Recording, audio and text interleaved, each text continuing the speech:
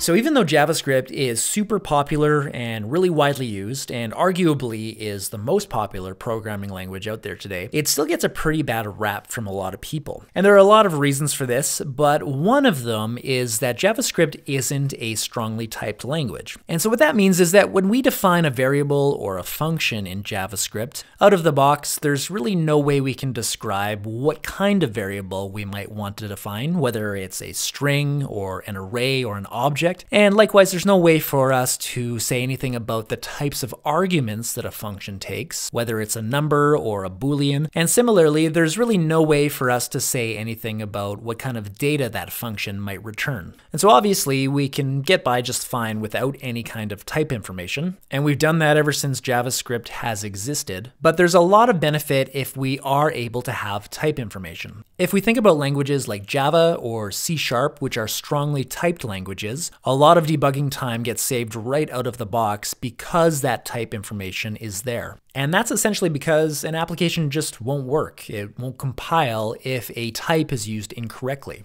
Now that's all a little bit conceptual, so why don't we see a couple examples just to clarify things here. So I'm going to just create a new file and I'll call this nontyped.js. And so within this file, let's create a function. So I'm going to make a function and I'll just call this multiply. So any kind of multiply function, you might take two numbers and return the result of them being multiplied. So I'll say we want to return x times y.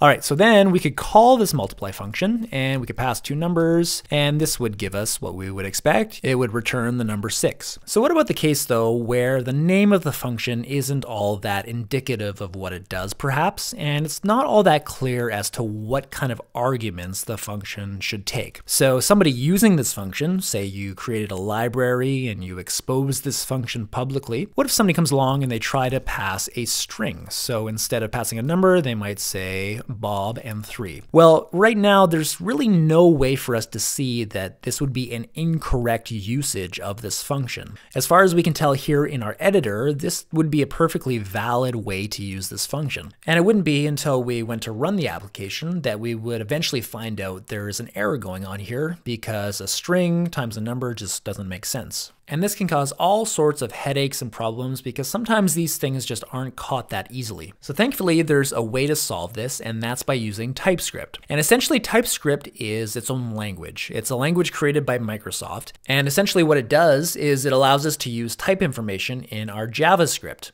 And there's a whole process where we have to take our TypeScript and then convert it to regular JavaScript so that it can be understood by the browser. And we'll talk about that more later. But for now, let's see TypeScript in action a little bit. So what I'm going to do is comment this out here, and I'll come over here and create a new file. And this one we'll call typed.ts. So .ts for TypeScript. Now let's implement the same thing, but this time we'll use some type information. So again, we'll say we want to create a function and we'll call it multiply.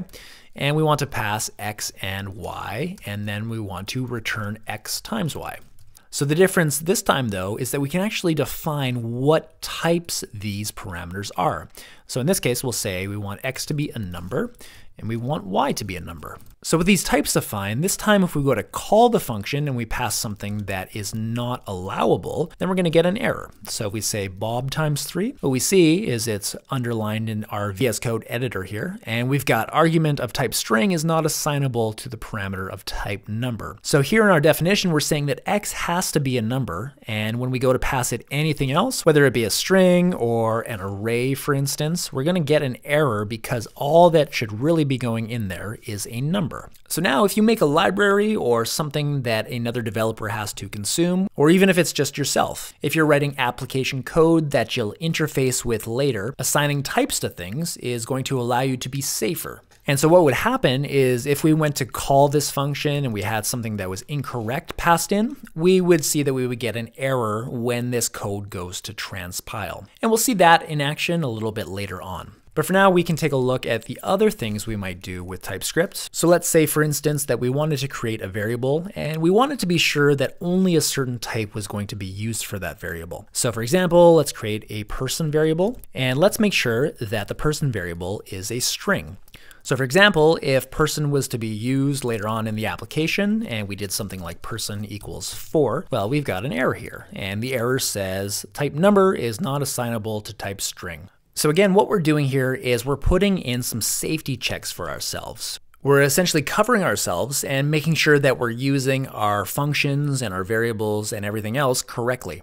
So this is beneficial in our applications for a few reasons, one of them being that it's easier to debug what we're doing. So for example, if we pass an incorrect argument here, we can see right away that it's wrong. We don't have to wait until we run the application in the browser and see that we've made a mistake. We can just see it right in front of us right here. Another benefit of TypeScript, though, is that it gives us a lot more information about how to use various libraries and various different pieces of code when we're actually creating our applications. And so what I mean by that is, let's say that we knew we had a multiply function here, but we didn't know exactly what it expected. So for instance, we might think that multiply takes an array of numbers and multiplies them all together. Or maybe we might think it's a variadic function and it can take any given number of arguments. Well, TypeScript is helpful in these scenarios because we can see right away what it is that this function expects. So what we can see here is that we are to pass in two numbers, x and y. So this is really helpful when we're consuming other libraries. When we use Angular 2 or any third-party libraries that go along with Angular 2, we can get a sense right here in our editor about how to use the code. So those are a few of the pretty simplistic scenarios that we would see with TypeScript, but there's a lot more that you can do with it as well. We'll see some more on how to use it once we get into writing the application, and I will definitely have some more advanced material on TypeScript here on AngularCast in the future. But this will give us just enough understanding of TypeScript for the application